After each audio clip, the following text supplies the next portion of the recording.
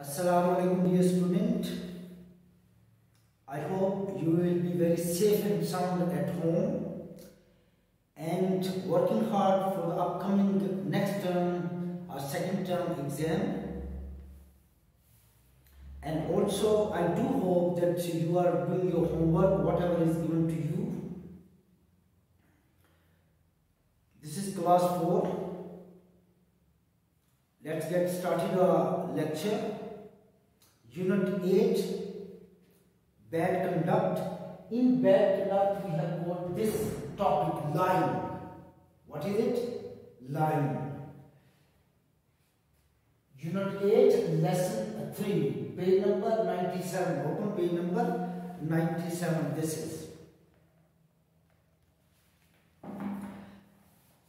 This is a bad conduct. Lying is a bad conduct. A person who tells a lie is not be respected in the society. A person is keep on lying is not considered be a good fellow. Okay, open page number 97. There is ayat mubarakah. Bismillah, a'udhu billahi minash shaitanir rajim. Bismillahir rahmanir rahim. Innama yaftaril kadhib allazina la yu'minuna bi ayatillahi. This is ayah driven from Surah Nahl, ayah Mubarakah number 105. They only invent falsehood, lie. They only invent who do not believe in the verses of Allah. It is just point to mushrikeen.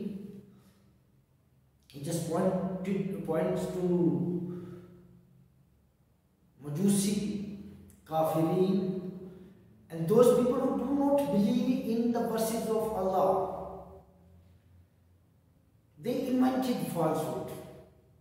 They invented what is this? Lie.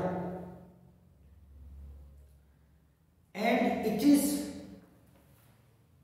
those who are the liars.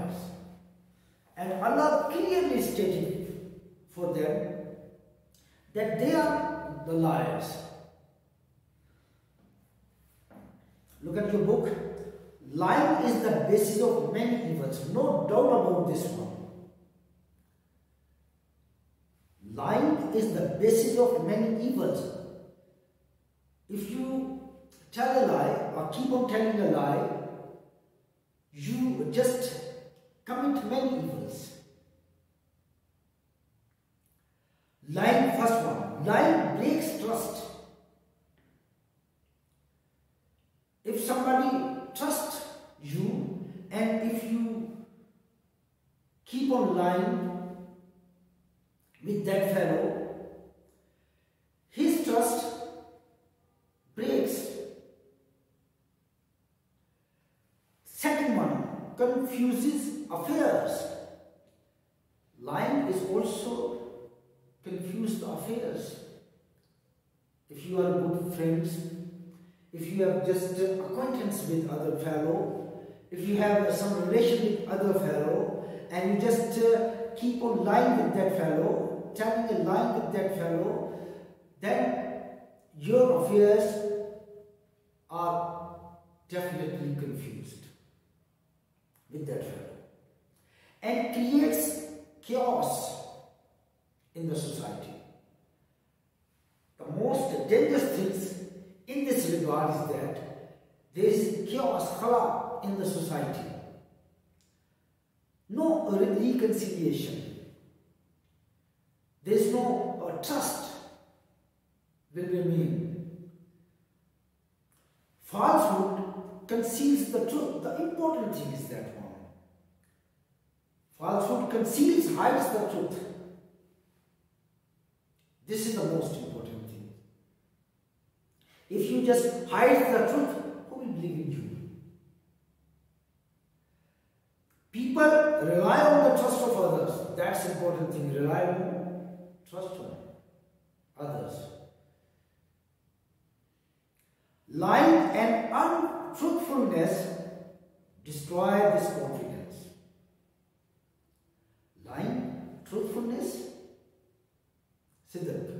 Untruthfulness, cousin, cousin, cousin.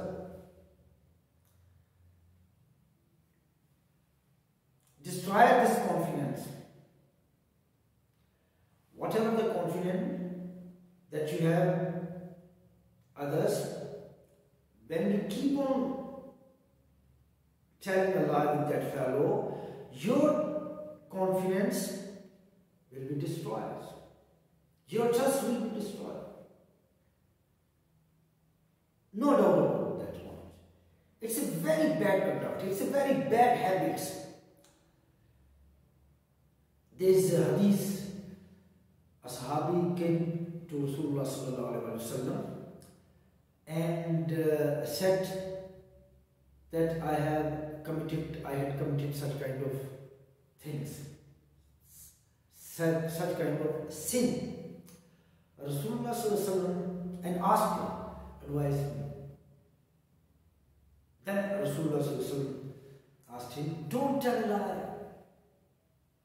Okay, he went back to his own territory and he committed crimes again, and he thought, when I would be in front of the Muhammad sallallahu alaihi wasallam, what would I say? Because he advised me not to tell a lie.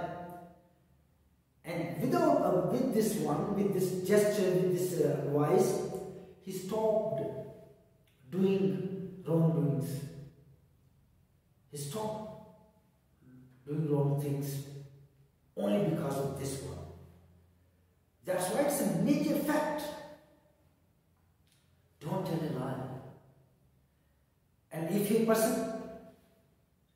keeps on telling a lie, he will go to Jahannam. He will go to hell. Because he will be written as a liar.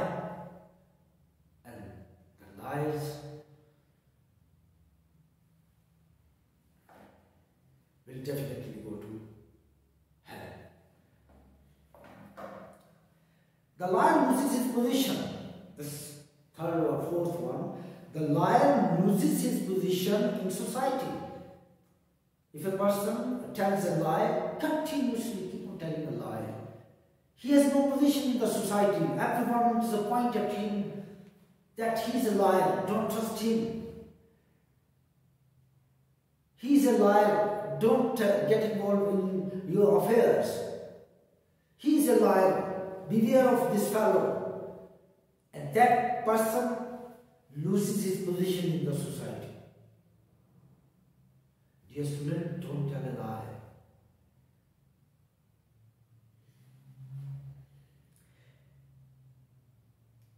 And becomes an outcast. Outcast, a person who is a throughout of the locality. Outcast, nobody tried to contact with that fellow. Outcast, get him out of the society. Outcast, so many meanings are there, outcast. But most important thing is that one, liars loses his position in the society. Lying is a grievous and sinful act, no doubt about this one. It's a sinful act, it's a sayya. Gunah ka amal hai. Allah wants the liar of severe punishment. Look at this. Allah wants the liar of severe punishment. Those people who keep on telling a lie, are in the habit of lying with others, will definitely be given a severe punishment because it's a sinful act. Lying is condemned by all religions because it is the root of all evils. It is the root of all evils. All the crimes, all the evils.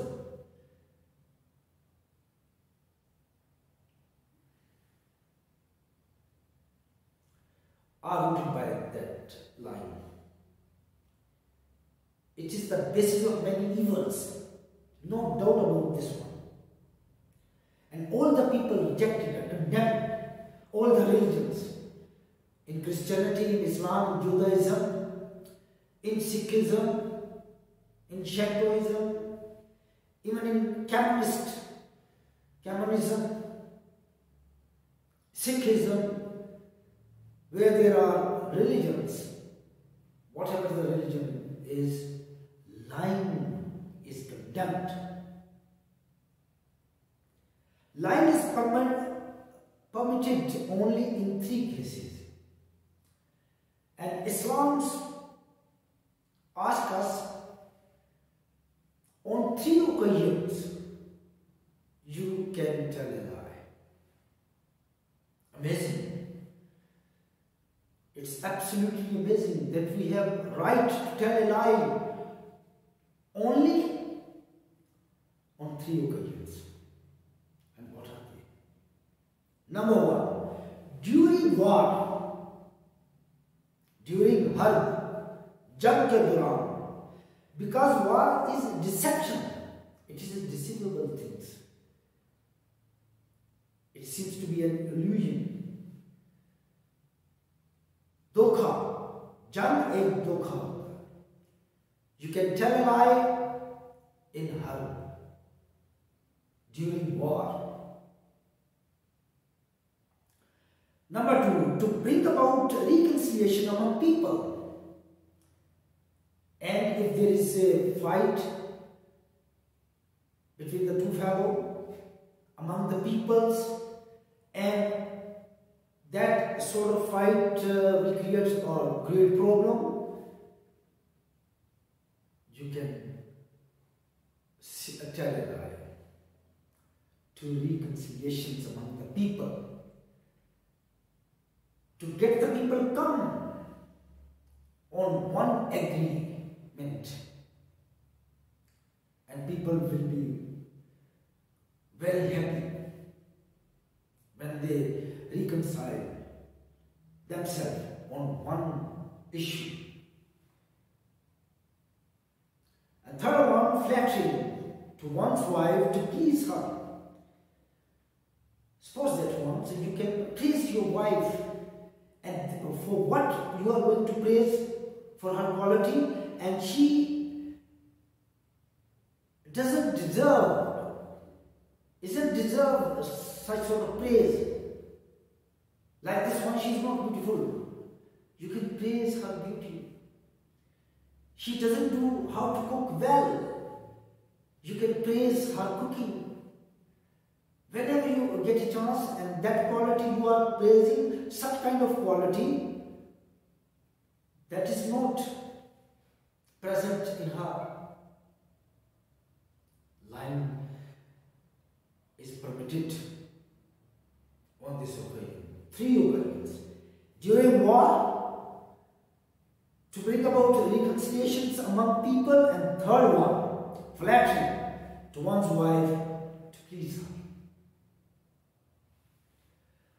Rasulullah sallallahu alaihi wasallam was once asked if a Muslim could be a coward, jiban, buzdil ho sakta hai, have no courage, coward, and he answered, Nabi Kareem sallallahu alaihi wasallam answered, replied, it is possible that Muslim will become idle, that Muslim will become coward. It is possible. He was then asked if a Muslim could be a miser, mukhil,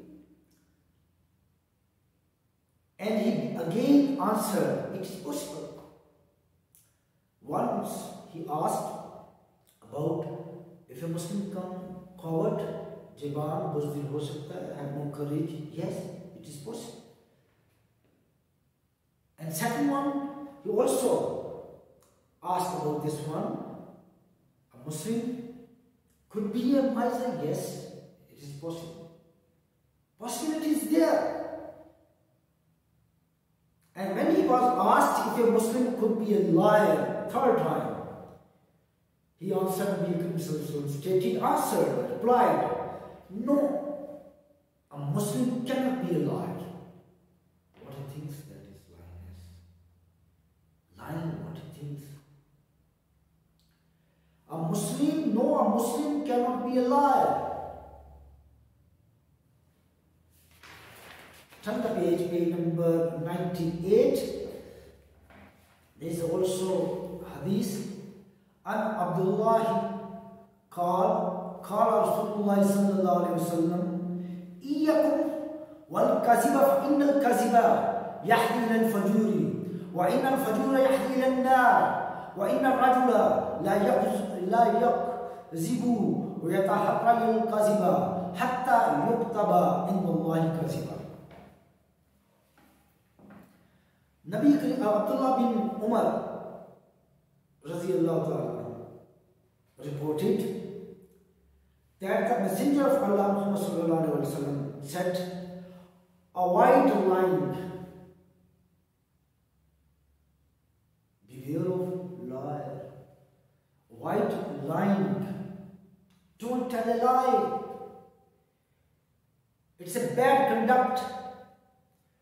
That the Messenger of Allah said, a white line, for line leads to wickedness. Wickedness is such kind of things which is not good. कमीनगी की हद तक ले जाता है wickedness. A person has got the bad conduct, and wickedness is one of those. And wickedness leads to hellfire. Remember this one. And that कमीनगी वो hellfire की तरफ ले जाती है. And that bad conduct, wickedness, leads to hellfire, leads to Jahannam. Indeed, a man lies and makes lying a habit until he is registered, he is written with Allah as a liar. A man lies, a person lies and makes lying a habit, and he is in the habit of lying until he is registered with Allah as a liar. He is written as a liar in the eyes of Allah, and that liar will go to hell. Dear student, a white line. Don't tell a lie. Whether you want to expose yourself in front of other that you are so and so, don't tell that one. Don't tell a lie. Lie is concealed. The truth. You are going to hide your truth when you just tell a lie. A white lie. Prevent such kind of bad habits. It's a bad conduct. You will get no position in the society if you lie, if you're telling a lie. It's a very bad habit. A white lie. And what is the punishment? Allah stated that once. Give them a severe punishment for those who are liars. And what a punishment being a Muslim. Shall we be able to go to Jahannam, hellfire? No, not at all. What a punishment that is. A person is in the habit of telling a lie and will be registered, will be written as a liar, and his punishment will be in the hell, will go to hell. Why that one? Beware of liars. If a person who tells a lie, ask him, you are telling a lie. Why are you telling a lie? Tell the truth. That's the great things. Tell the truth. Don't try to conceal the truth. Don't try to hide the truth. And you have read that one, so lies has no position in the society.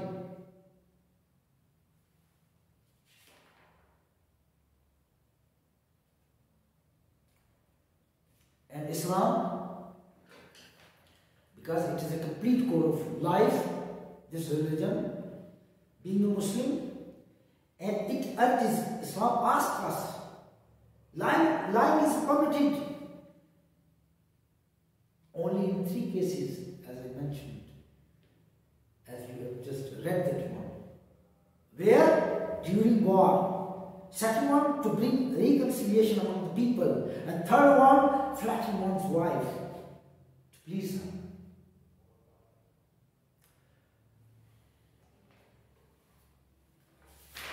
Okay, dear students, I just give you homework.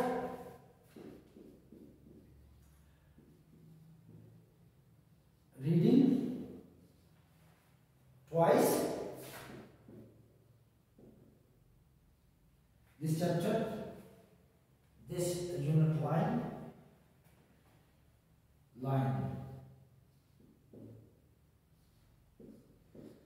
Second one, understand the question answer. Understand question answer.